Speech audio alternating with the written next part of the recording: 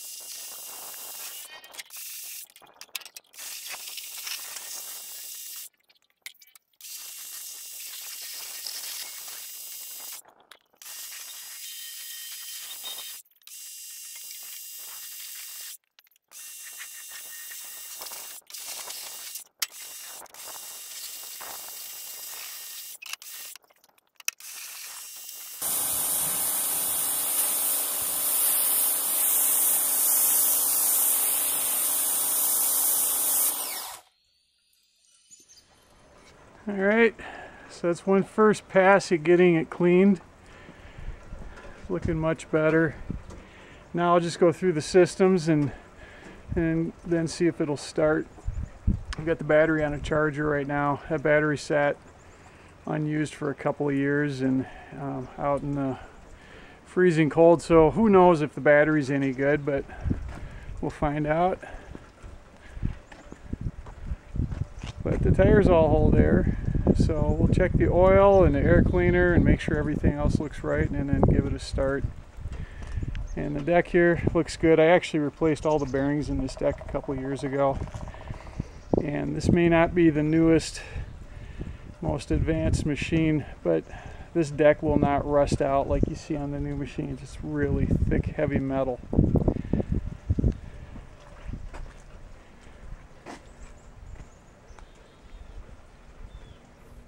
So I charged the battery overnight, and it took a charge, so that's a good sign. Let's put the battery in and see what happens. Also check the oil, that's clean. The engine is free.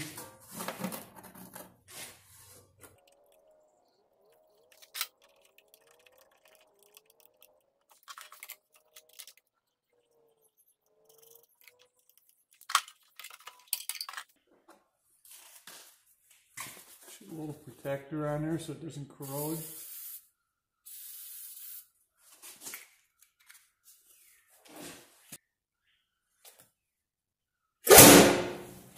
All right, let's give it a try.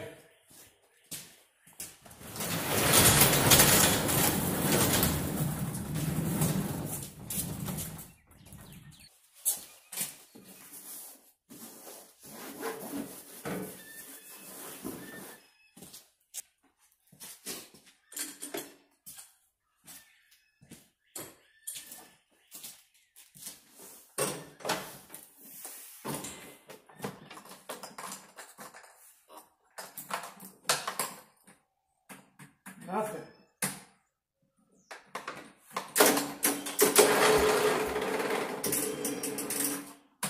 Now the battery took a charge, but we'll try something different. I'll get another spare battery out. So that battery proved to be weak. So what I'm doing is jumping this from the truck. Let's give it another try. On your choke. Ready to go.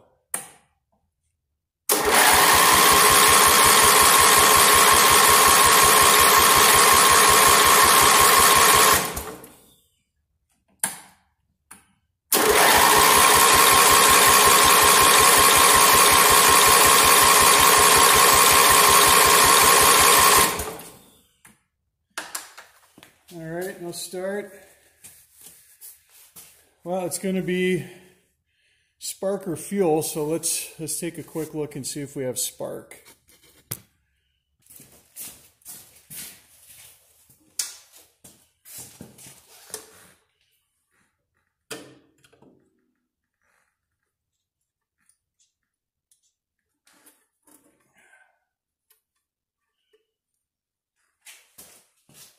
Hopefully you can see that.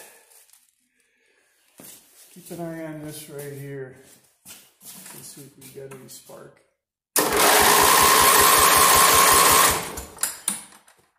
Good spark, that means it's fuel.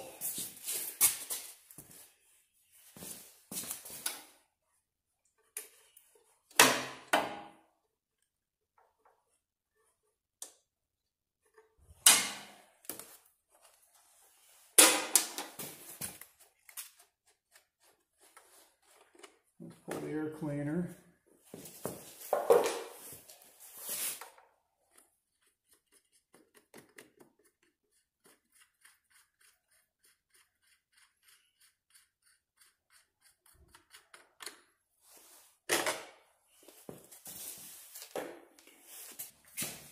Just a little bit of starting fluid down the throat.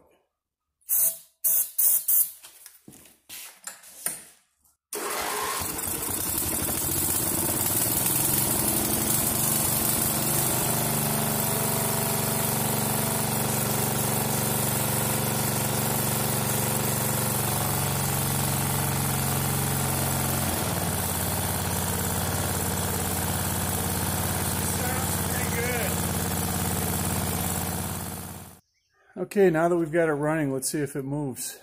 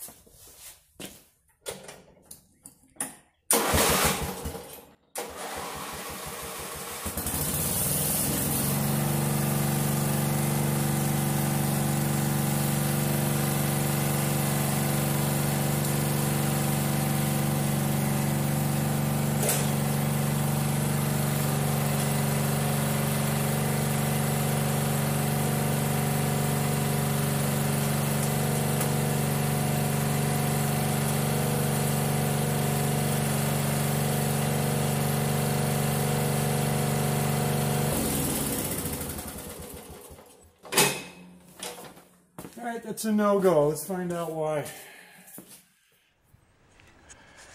Okay, this is a very simple system of a drive belt. And that top pulley is the one that drives this thing, and you can see the belt has slipped off of that. What I'm also seeing though is that these little guides here, if you can make that out in this light, those little guides are quite a ways away from that. And those guides are designed to keep that belt from falling off the pulley when you take tension off. So I'll need to adjust those guides.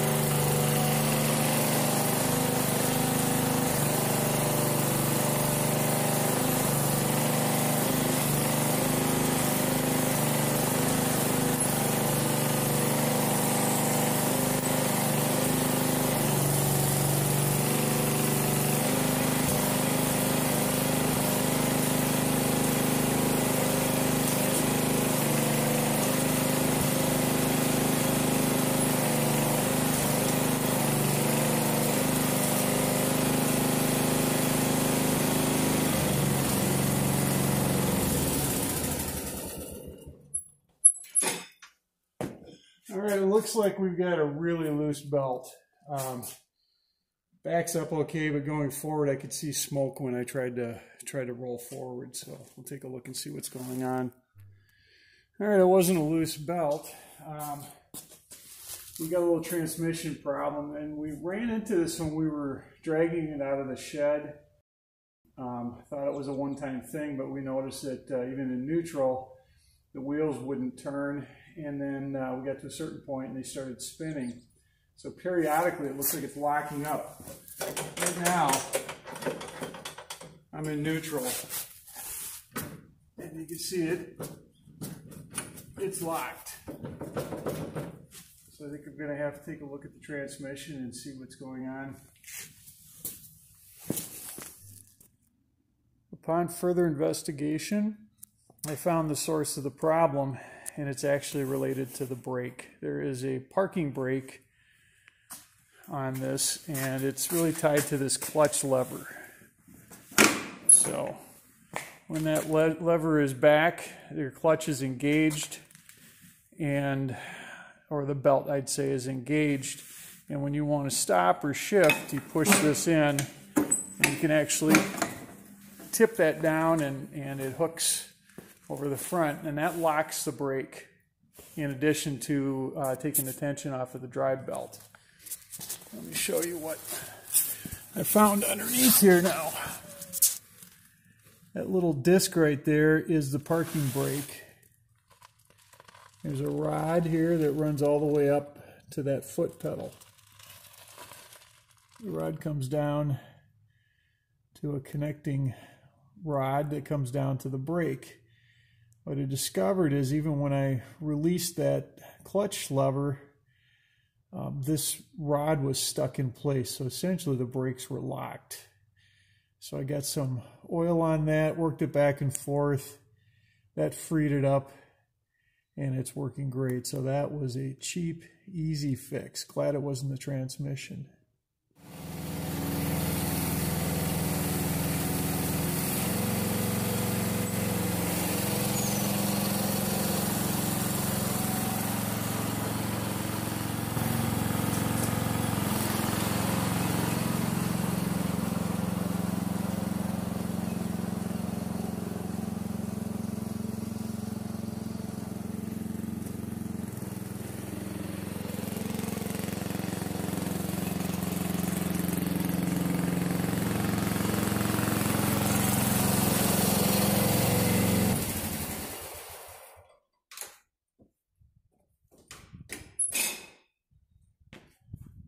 I'll get these adjusted.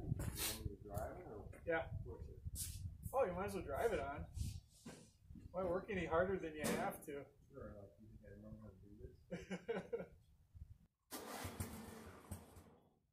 I'd take down the half throttle.